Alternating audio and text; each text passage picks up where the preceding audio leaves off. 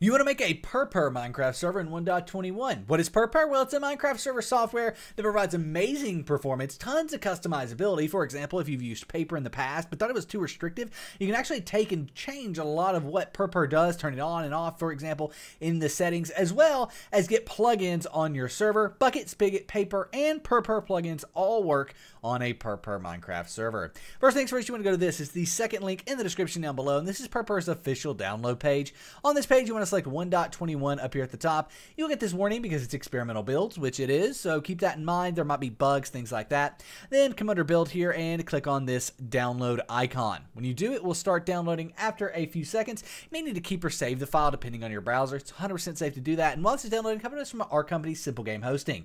Go to the first link in the description down below, the breakdown.xyz/simple. The server you're starting in this video is not 24/7. It's also using your own computer's hardware, and it even exposes your internet to anyone who you give the server's IP address to, allowing them to DDoS you, things like that. Luckily, at SimpleGameHosting, again, first link down below, the breakdown.xyz/simple, you don't have to worry about any of that. Your server is up and running anytime that you want, up to 24 hours a day, 7 days a week. There's also an easy-to-manage panel, and you don't have to worry about security because it's all on SimpleGameHosting's hardware. Plus, if you don't have a good computer, all that doesn't matter either because it is hosted on SimpleGameHosting's own hardware and computers and things like that. So stop struggling to host a server and go check out SimpleGameHosting at the first link in the description down below, the breakdown.xyz/simple, and easily play Minecraft with your friends. You can even add mods, plugins, and all that super easily. Nevertheless, once Purpur is downloaded, we can go ahead and minimize our browser. And what we want to do is first create a new folder on our desktop. So right click, new folder, and title this folder anything that you want. I'm going to name it Purpur Minecraft Server.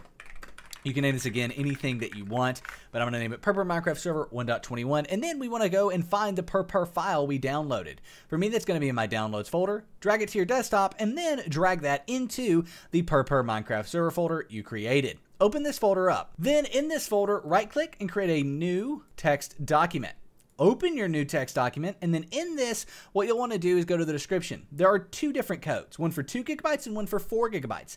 This is how much RAM you want your server to have. I'm going to go ahead and go with 4 gigabytes because generally you need at least 4 gigabytes dedicated to a server these days in Minecraft, and then go ahead and paste that into this new text document. Then go File, Save As, and you can save this as a run.bat file for the file name. Make sure it's run.bat, and then save type as all files. So file name, run.bat, save type as all files, and click save. Now there's one more thing that we need to do before we can start this server, and that's this Purpur file itself. You need to rename this. I would recommend going to view and making sure file name extensions are on though. That way you can see .jar here, and then go ahead and right click and rename it to simply Purpur.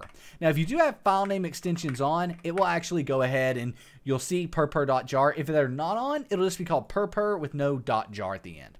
Now, double click on the run.bat file, and the Purpur server will try to start. It will fail, though, because you need to agree to the Minecraft EULA. However, what if you can't start your server at this point? Well, that's because you need Java 21. As of Minecraft 1.21, Java 21 is required in order to run Minecraft servers like Purpur. As you can see, we need to agree to the EULA, but in the description down below, you can find a link to here, which is how to get Java 21 for Minecraft mods and servers. And Purpur obviously is a Minecraft server, so we need Java 21 for it.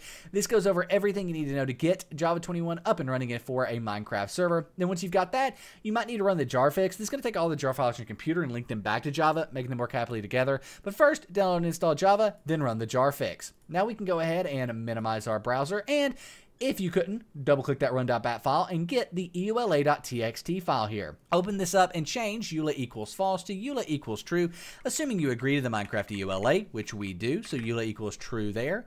Then click File, Save, and you are good to go. Now we can go ahead and double click the run.bat file and your Purpur server will start. We can also go ahead and play Minecraft 1.21 because at this point you can join your server. Your friends can't join right now, but you can. We'll talk about your friends joining here a little later, but as you can see, the server is starting. It is generating or preparing the world for you to be able to, join and play in that world. I'm going to go ahead and launch Minecraft 1.21 and we can join this server. Once Minecraft's open, for you to join this server, click on Multiplayer, click Proceed, and then you can add a server here. I'm going to name this Local Connection because it's a local connection and only you can use it.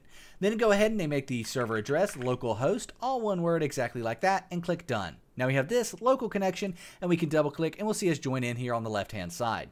Once you've done this, you can run around, make sure you can play, there's not a ton of lag, things like that. If there is a ton of lag, you probably can't host a server because, well, it is using your own computer's resources. If you can't play Minecraft while hosting the server, it's probably because you need better hardware to host the server. But at this point, the server is up and running. If you want your friends to join, though, you will need to port forward. Specifically, you'll need to port forward the port 25565, but that's all covered in this video. It goes over everything you need to know, whether you're a video format person or a text format person. We have both options for you. We even go over different things and different things port forwarding can be called in order to help you find it. You may also want to add plugins to your server. There's an in-depth guide in the description down below on how to do that. And we also have guides for specific plugins here, how to manage and use specific plugins. Tons of different ones are listed here. And then how to fix broken Minecraft servers. You're not a Minecraft server admin. That means you're going to have tons of different Minecraft server, basically bugs and things that might happen. And this guide here covers a ton of those. It's literally just 21 minutes of me going over different things on Minecraft servers and how you can fix them.